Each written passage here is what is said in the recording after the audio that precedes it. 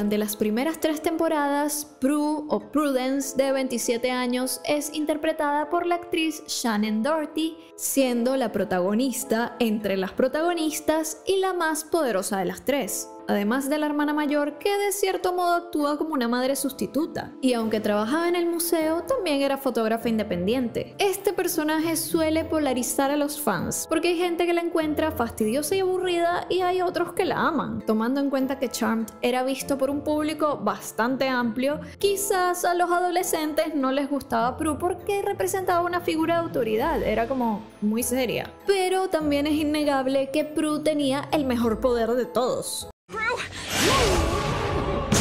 El poder de Prue era la telequinesis, que empezó dándole la habilidad de mover cosas con su mirada, luego con sus manos, y al lograr dominarlo para la temporada 3, incluso podía mover su propio cuerpo como si volara. Combinando esto con sus conocimientos en artes marciales, le daba al enemigo unas peleas increíbles.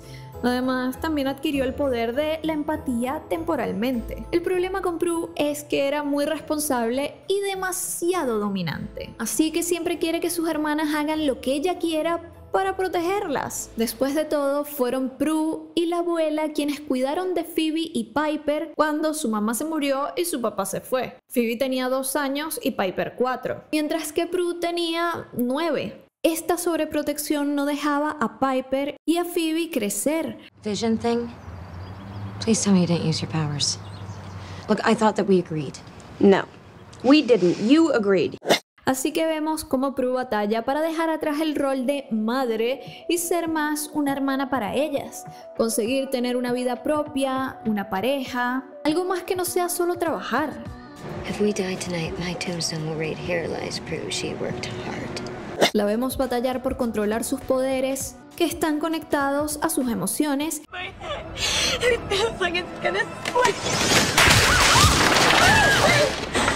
mientras que rechaza la idea de pertenecer al mundo mágico, hasta que se da cuenta de que no tiene opción porque el mundo mágico en realidad es parte de ella.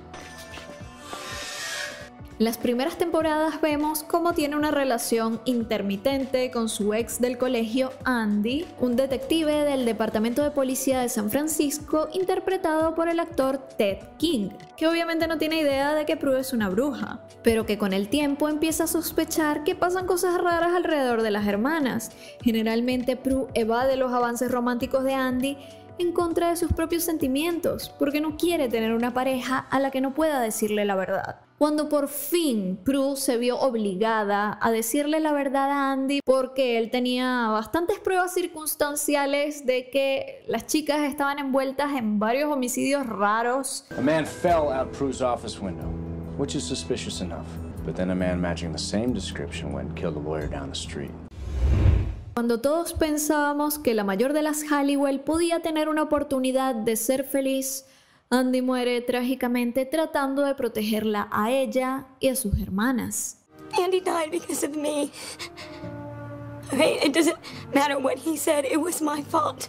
Piper, la hermana del medio, la menos impulsiva, la más conservadora y la mediadora entre Prue y Phoebe, pasó primero de ser una chef dulce pero insegura que se apoyaba muchísimo en su hermana mayor a crecer y eventualmente a dirigir un club nocturno llamado P3 en donde sus 2 hermanas eran inversionistas. Ninguna de las hermanas tenía una vida amorosa estable, pero los escritores le dieron a Piper el amor de su vida. Pero antes de eso le dieron un triángulo amoroso bastante cliché entre su guía blanco Leo y el vecino, Dan. Este triángulo fue algo que a la creadora Constance no le gustó para nada, porque le parecía que era puro relleno.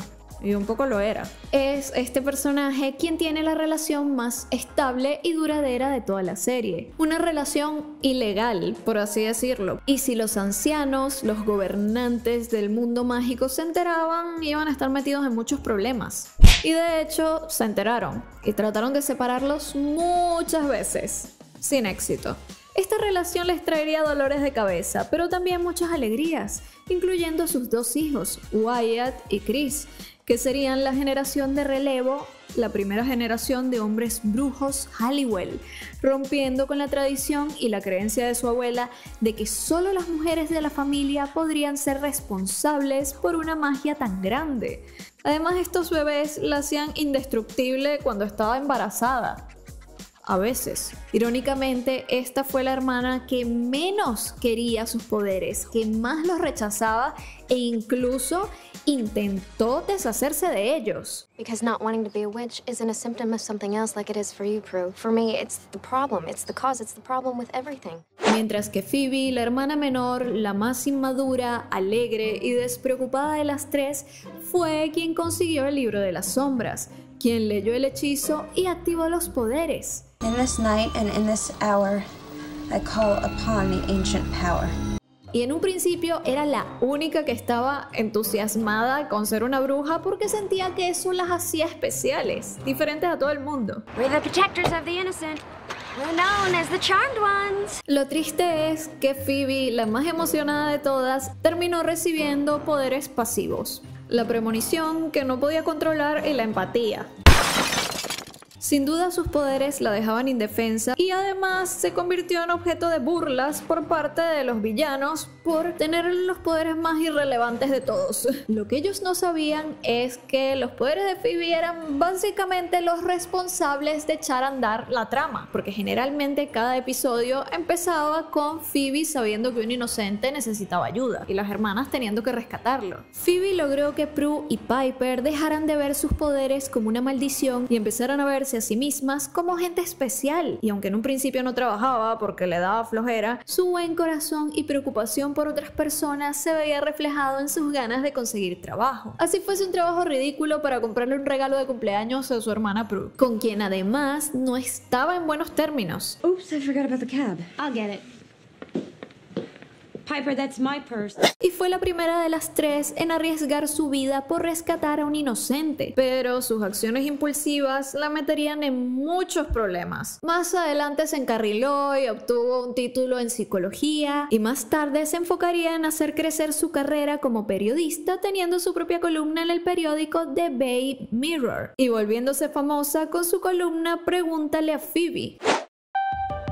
La infancia de las chicas no fue nada fácil. Ellas nacieron con sus poderes mágicos, pero fueron arrebatados cuando eran muy chiquitas y borrados de su memoria por su abuela, cuando el brujo Nicholas amenazó con matarlas. Así que su abuela y su madre Phoebe Halliwell decidieron que si no tenían los poderes y no representaban una amenaza para nadie, pues podrían vivir seguras. Pero la tranquilidad no era una palabra que estuviese escrita en el destino de estas hermanas. Aunque estuviesen alejadas del mundo sobrenatural, desde muy chicas vivirían una tragedia. Patty, su madre, murió ahogada gracias al ataque de un demonio cuando estaba peleando en el agua, y esta muerte fue presenciada por Prue, la hermana mayor, lo que le dejó un trauma irreparable. Asustado por los peligros de ese mundo, su padre, Victor Bennett, quería criar a sus hijas lejos de todo eso.